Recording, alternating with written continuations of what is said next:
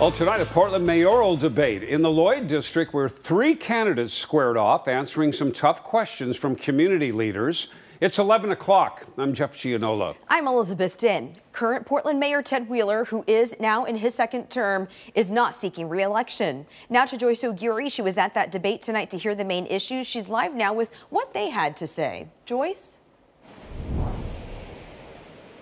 The economy, homelessness, and inequality were some of the main issues. The candidates spoke about how they plan on turning Portland around with a new form of city government.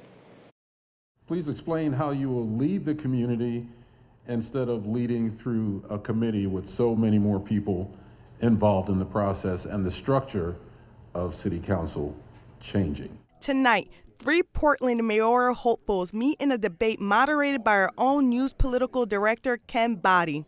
Portland City Commissioners Mingus Mapps and Carmen Rubio, along with Keith Wilson, Charkin Company owner and founder of the nonprofit Shelter Portland.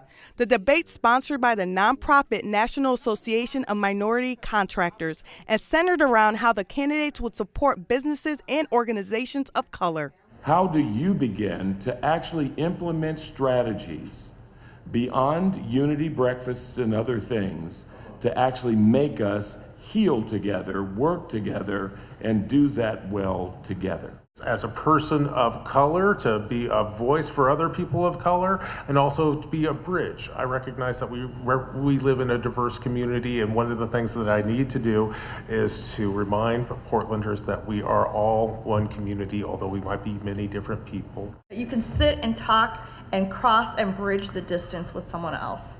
And you need someone that's going to be able to bring people to the table, keep them to the table, keep them focused on getting results. We take action.